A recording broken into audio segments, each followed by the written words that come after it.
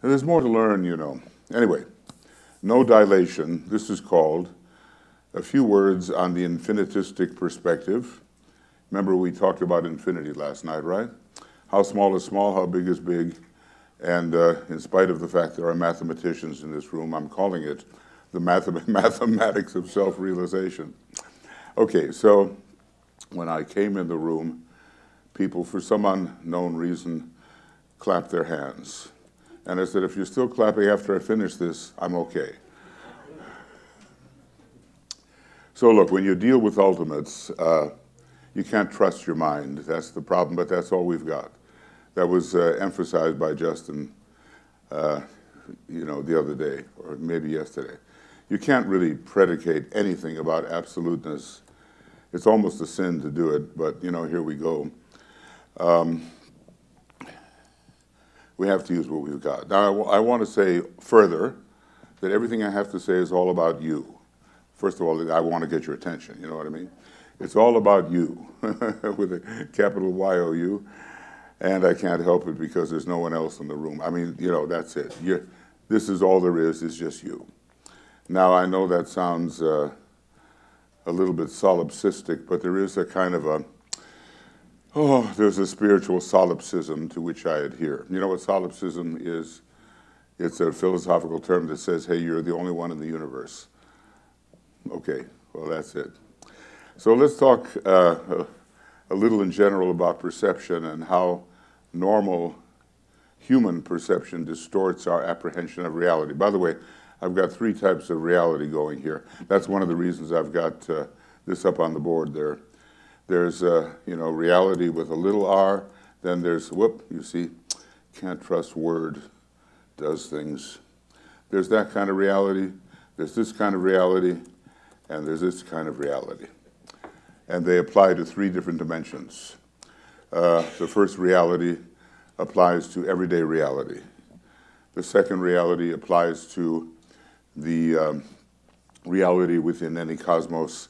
And the third reality is post and pre-cosmos. In other words, there's no cosmos when this reality is the only thing going. So, maybe we can break into the spiritual triad a little bit, and all it may reveal, it's a game changer for human consciousness. Our perception will change, and more importantly, the self-perception will change. The big issue, it sounds like some kind of self-obsession, but it's really recognizing that there just is one self. That's all. And a lot of people don't even want to call it a self. But in the last analysis, you go with Shankara, the other side of the Buddha, and there's only one self. So, and to talk about it is easy, and to realize it is just about the subtlest thing you can do. And it's worthwhile trying, and trying, and trying, and trying, because you've done it infinitudinous times before, and you've succeeded. So you are a success story, given the infinity of universes you've been in. Given the infinity of universes you've been. That's, see, I really have to separate objectivity from that deep subjectivity. Objectivity is an illusion, and subjectivity is where it's at. And we are the eternal actor and the eternal reality. And while it sounds like totally useless, as a background against our everyday practical activities, it's useful because it gives you the great paradox, and it, gives you maybe a little bit of confidence, I would say, when in this, what do they call it, this, I don't know, they call human beings sweaty little bundles of something or other. And when you start to think that, maybe the absolute is all there is and I'm it, you get a different perspective. So given the limitations of the usual human perceiver, the very, very limited apparent magnitude of that perceiver, especially in large contexts, we're all just teeny-weeny. I mean, DK calls us microscopic man. The extreme tininess and partialness of that average perceiver, then I would say that perceptions of what we call time and space, just categories of consciousness as Kant would talk about them, a number of them. Categories of consciousness, time and space are virtually unavoidable in terms of our perceptions, and certainly in the beginning, and it will be so forever cyclically. Although time and space seem paramount to human consciousness. In fact, they are unrealities, but necessary unrealities forever cyclically. So even a partial overcoming of these limitations would mean the taking of the third initiation, for starters. And let us remember that there are many other perceptual illusions that lie ahead. As a matter of fact, I want to insert a point here, that partiality has no permanence. Partiality has no permanence. If you're anything less than absoluteness, there is no permanence. And that has implications for the sense of identity. So remember, too, then, that the universe, any universe, is a partiality. And no universe has any permanence whatsoever. Okay. For man on the cosmic physical plane, which is just about all we can look at and then not even understand because the masters are trying to understand it, illusion is not conquered until the ninth initiation. Maybe first the third, then the sixth, then the ninth. What are you going to do, you know? And then I will go a lot further than that, and I'll be more radical than that. And I will say universal illusion is never conquered until any universe breaks like an egg. And therein lies, for the brave, the esoteric interpretation of Humpty Dumpty. The universal egg breaks, you know. And when it does, we are led into the post-universal world where illusion does not prevail. Meanwhile, we have a nice time in the Mahamaya, which is the great illusion. So, okay, percepts, usually understood as things that we perceive with our normal five senses, are articulated in time and space. Now, if you're a magician and you're playing staccato, pop, pop, pop, pop, pop, you know, you're articulating your notes. You're separating them one from another. It's not legato, you know.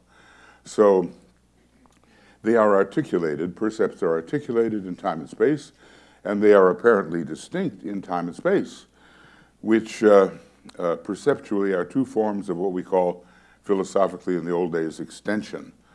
Space as a perceptual field of consciousness at any one time, depends on how big the observer is, and time being the sequential separation of perceptions due to the limitations of the perceiver.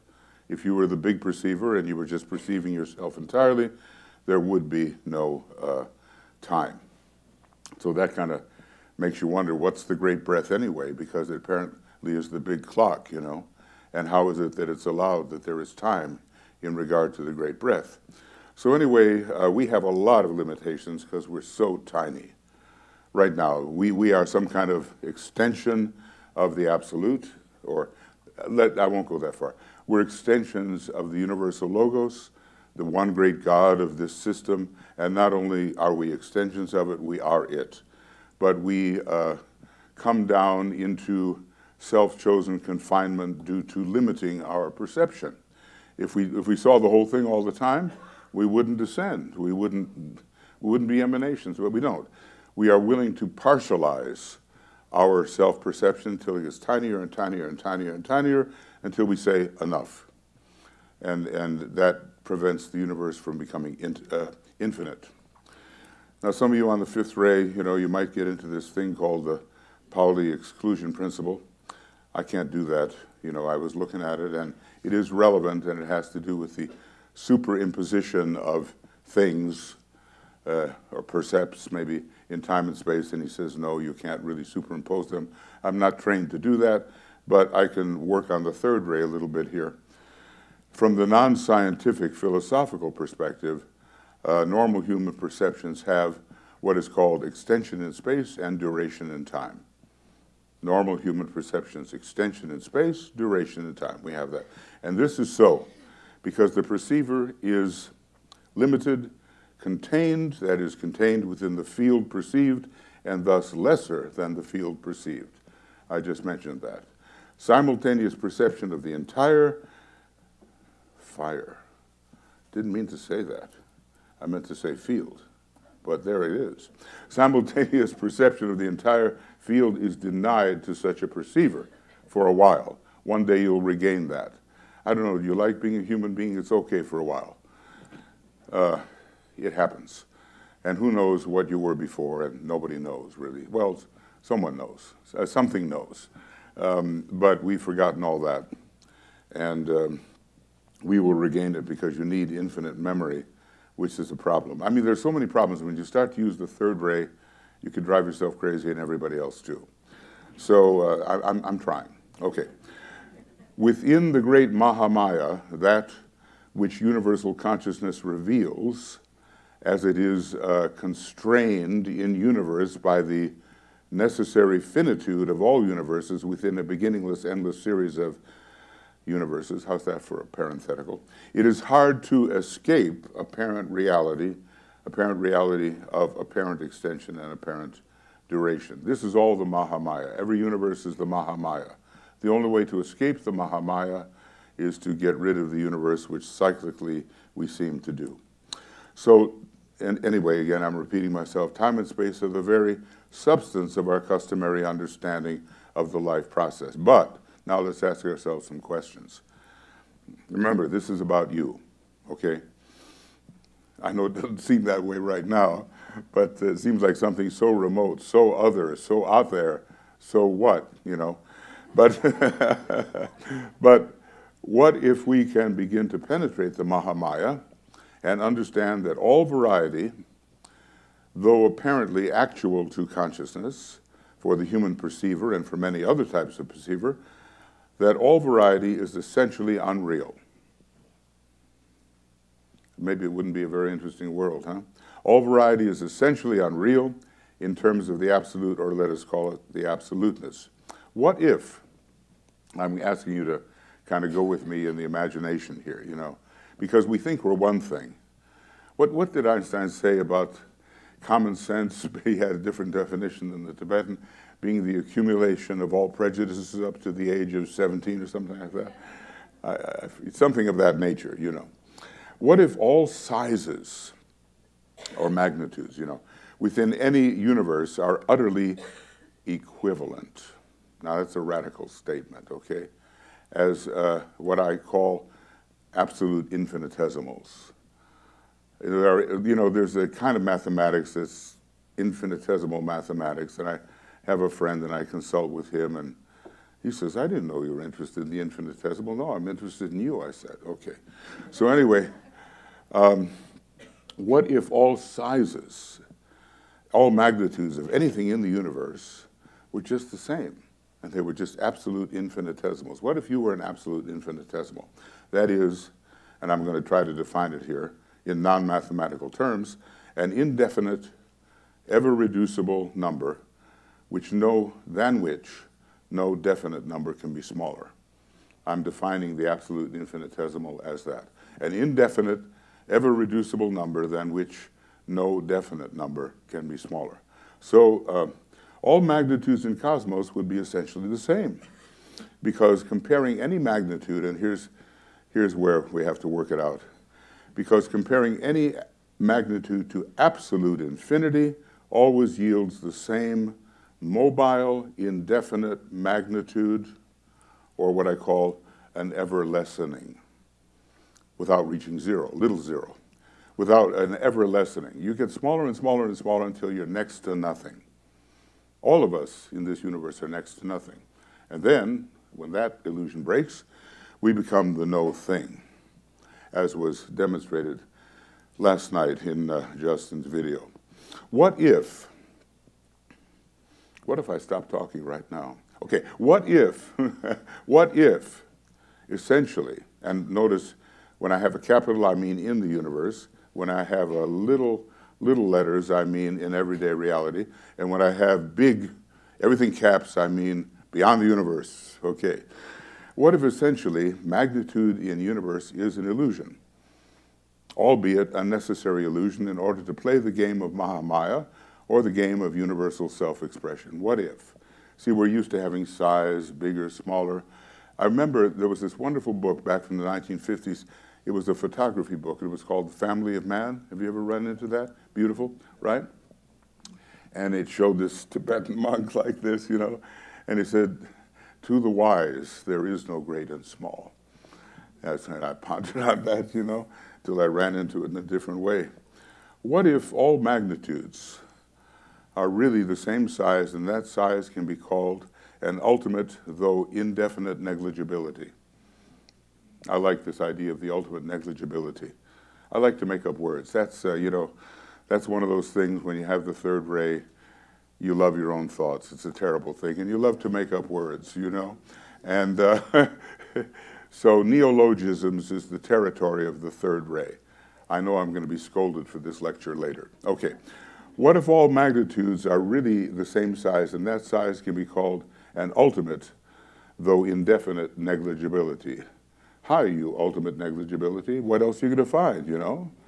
And that all ultimate negligibilities are only one ultimate negligibility, and that goes poof when the, okay. Anyway, size doesn't make any difference. That's what I'm trying to say. Okay, what if there are really, in reality, you know, that's the big reality, no relative magnitudes whatsoever, but only the great illusion, which is the universe itself? So then, what if all identities in the universe have no real magnitude whatsoever and are, when in universe, superimposed in such a way as to be identicalities? Okay, you know, I like that word too. Superimposed in such a way as to be identicalities, no matter how different objects of differing size may seem to our normal perception, to the type of perception that I'm calling infuception. You know, that's a good word, infuception, the one pervading thing, you perceive it all the time. To the type of perception I call infuception, all such are separated by, they're not separated by any boundaries. Wait a second, they're not separated. All such are not separated, oh, almost an error, not separated by any boundaries and compressed into an ultimate negligibility, which is always the same indefinite, ever-lessening magnitude, no matter what universe we are occupying. Shall I go home now? Okay. What if all magnitudes in universe are really boundaryless, absolute infinitesimals or ultimate negligibilities? What if you are the smallest thing that can ever be, and even then you're an ever-lessening and no definite quantity whatsoever? What about that? And the same for time and duration. What if time and duration are really illusions, even with regard to the ultimate timekeeper, the ultimate cycle generator, the great breath, and that essentially there are no time intervals or measurable durations, and really never have been, because in absoluteness there can be no divisions whatsoever. So that's a bunch of what ifs, you know, and we can, you know, if we want to ponder on that, what if all this is, you know, just a play, a drama, a creation, a work of art, a self-expression? What if it's not real at all? And yet, of course, it has to be real because there's nothing else. So you get back to what Justin was dealing with last night of this man from the Netherlands, to paradox. Paradox all the time. You're running into it, and then you have to accept that paradox is maybe more real than logic. And that's hard when you're dealing with a world in which logic and reason are absolutely necessary. Okay, so another way of saying this is that all apparent myopically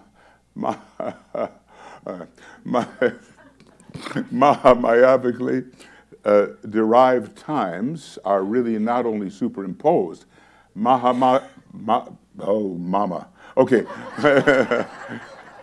Myopically derived times are really superimposed but identical, and as potentially negligible as possible without being zero. Zero in the sense of nothing, and not zero in the sense of no thing. Those are, to me, total counterpoised zeros. In other words, what if we can eliminate all interval? What happens to time? You know, in other words, compare compare eternal duration, beginninglessness and endlessness, to any interval, and it becomes temporarily an ultimate negligibility. It becomes just next to nothing. So it just gets compressed, compressed, compressed, and we discover there's never been any time ever. What about that? Now, in absoluteness, there can be no division. And people have been talking about, well, time is movement, yes. But without division, there is no movement. And without limited self-perception, there is no division. And anything you can say about the absolute, like it has this, it has that, it's got this, none of that is true. It's all an absolutely homogeneous essence, which is causeless, the cause of itself. It's not even the cause of itself. It just always was, ever was. So you can't really talk about absoluteness, though that didn't prevent me in my Infinity book from doing 241 names for the nameless. I enjoyed that. And I figured, like Justin said, we've got what we've got, This is what we've got. So until we got something better, we have to use it. Okay. So this is like saying that the universe never arose. Okay, this is like saying that no time has ever elapsed, whether measuring the duration of a cosmos or measuring the duration of a post-cosmic, pre-cosmic interval. In other words, there's an interval too, the great breath inhales. Well, what if all those intervals are totally compressed? They're not even real. There's just no time. What if the absolute is all there ever really is at all? Except for a problem that the universe does arise, apparently. So this way of thinking throws us back into absoluteness, from which there is no possibility of altered or mutated essence. We talk about mutations, but there is a way that we can get there, and I have 9 minutes to do it. Okay, what if no time has really elapsed forever because of the impossibility of really subdividing the absoluteness? Without division and its resultant multiplicity, there can be no time. So, absolute, boundless, immutable principle. Any movement is a mutation.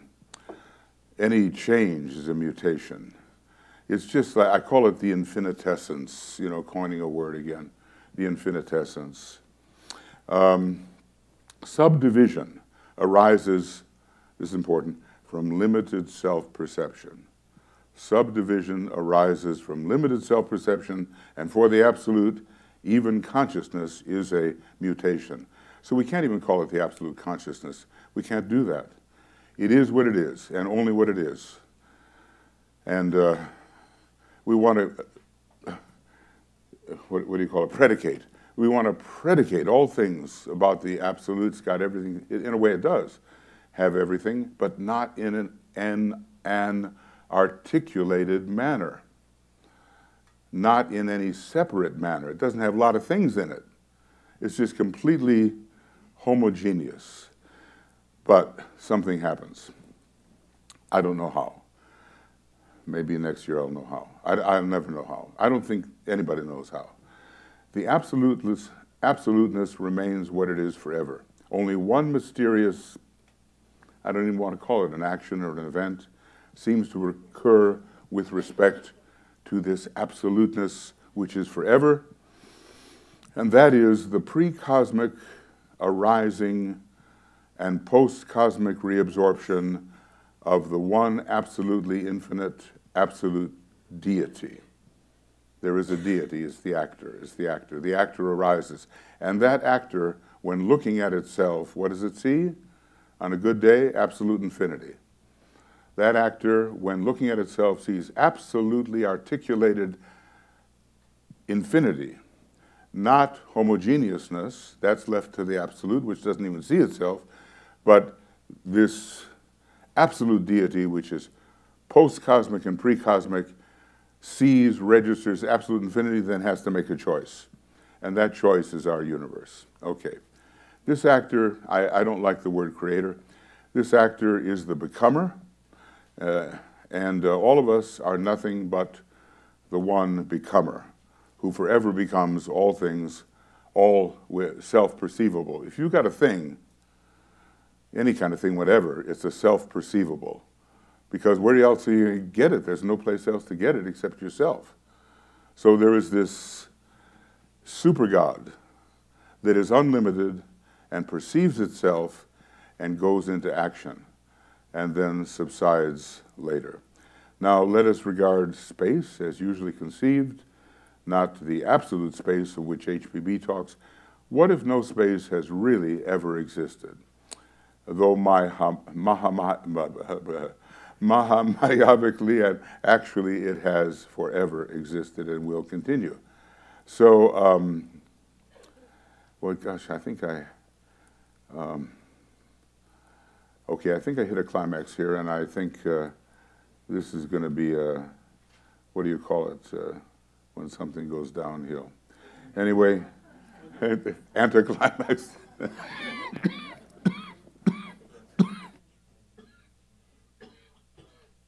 I'm in need of the great breath. All right. So we have this boundless, immutable principle, and I'm almost finished. Space, what is space in the normal sense? It is the illusory extent of limited self-perception. The limited self-perception of the, and that's wrong, universal, the UL, the universal logos. That's what space is. It's all psychological. My view of the universe is entirely psychological. I know a lot of fifth-rate scientists, and this is out there, this happens, the big blast comes, two infinities collide, whatever. For me, it's all about me, it's all about you, it's all about us, it's all about it.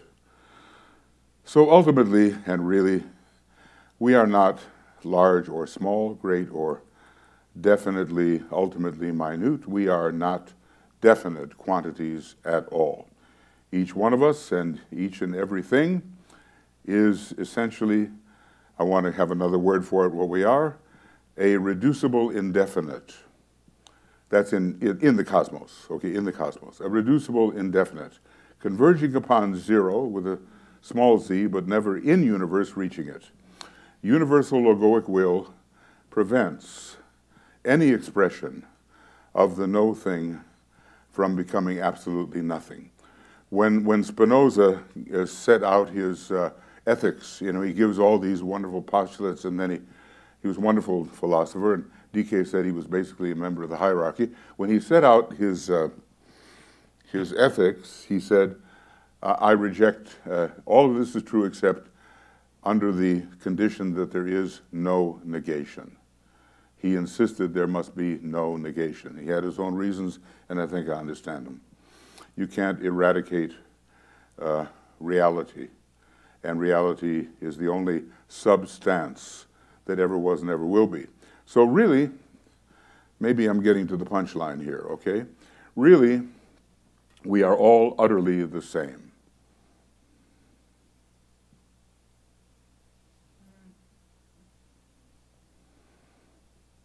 That's a pause for realization. All utterly the same. Though in Mahamayavic spatial temporal illusion, we call a universe, we play the game of relativity, which requires apparent interactive subdivision. So really, there is no relativity, except in the great Mahamaya, which is the universe, and that Mahamaya is the great universal illusion. The great fact is that each and every one of us is a non-divisibility, a reducible indefinite, who or which is essentially absolute infinitude and ultimately absoluteness itself. That paragraph itself, I think, contains the whole thing. In fact, no matter how apparently small is a finite percept, due to the indivisibility of the absolute, that percept is, now this is interesting, no matter how small a thing is, it is the entirety of the absolute itself. You just can't divide it. So no matter what you see, big or small, apparently, it is the entirety of the absolute. Everything is the entirety of the absoluteness. So how should we conceive of that? Well, that's homework, okay? When reading about universal process, do not think that it is happening objectively. It is all deeply subjective, infinitely subjective, and you are the actor and that which is acted upon. And cosmic history is your story. I mean, it's your story. Cosmic history is your story, my story. It is the story of the only being, and we are it. Cyclically forever we will deal with the many and with necessarily less than absolute infinite self-perceptions. We will deal with limitation, yes we will. But while we are temporarily apparently fragmentary, let us not forget our true identity as the non-fragmentable, the essentiality which we immutably are. So, you know, well, back to spiritual solipsism, and you and I are the causeless cause. Now, is that going to inflate your ego? I hope not. It should reduce your ego to next to nothing. Okay, thank you.